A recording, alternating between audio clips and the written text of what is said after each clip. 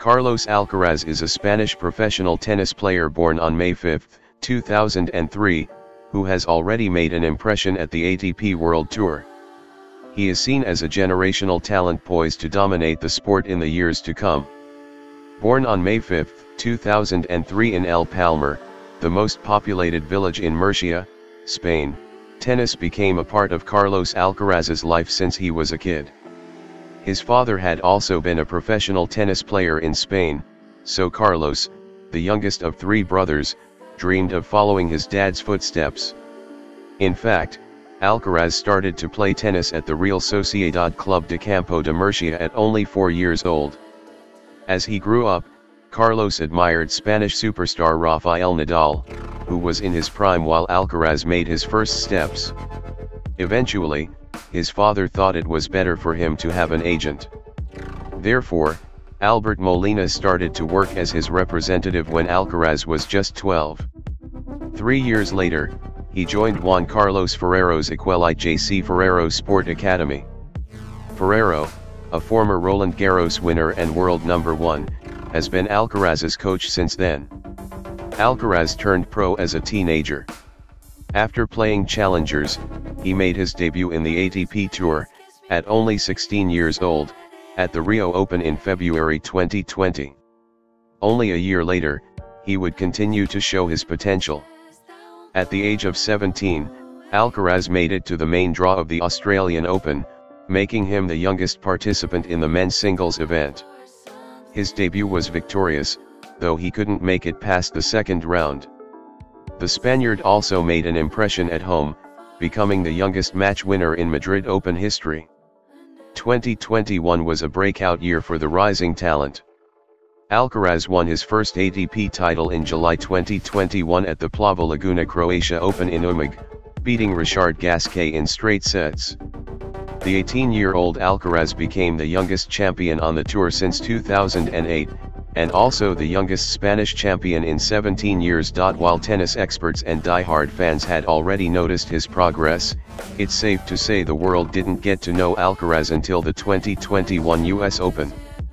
By reaching the quarterfinals, Alcaraz set a record for being the youngest quarterfinalist in Flushing Meadows during the Open era.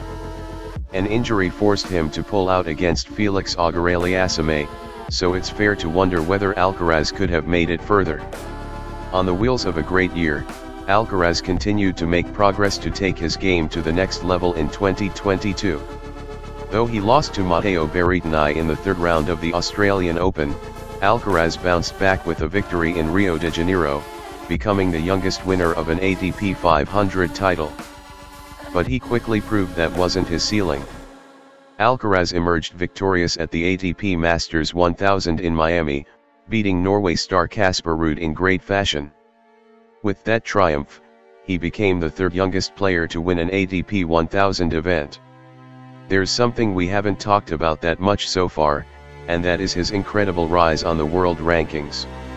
Alcaraz entered 2021 below the top 100, but he was already inside the top 50 after his US Open campaign.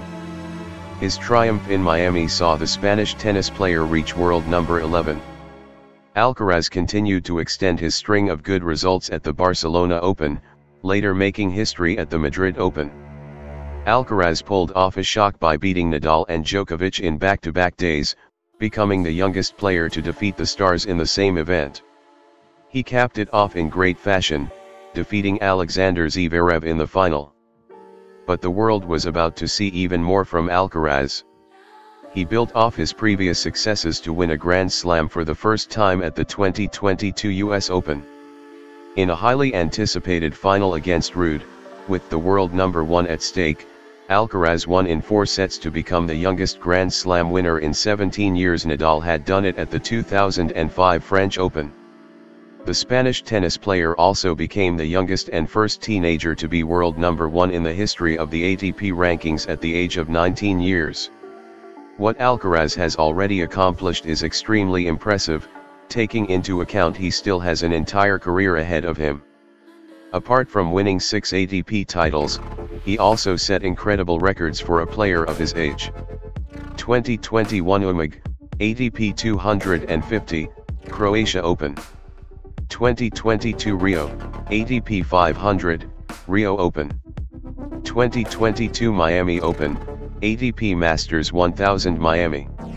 2022 Barcelona, ATP 500, Barcelona Open. 2022 Madrid Open, ATP Masters 1000 Madrid. 2022 US Open. Youngest world number 1 in ATP rankings history. Youngest majors champion since Rafael Nadal at 2005 French Open. Youngest US Open winner since Pete Sampras in 1990. Youngest ATP 500 champion. First player to beat both Rafael Nadal and Novak Djokovic in the same clay court event.